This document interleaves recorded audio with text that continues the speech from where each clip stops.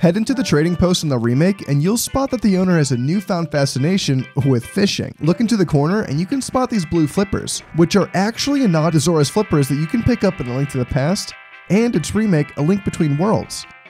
Actually, these flippers can be seen time and time again, and occasionally they're even yellow. I wish he could sell it to us though. It's not like he needs them when he has, well, whatever that thing is.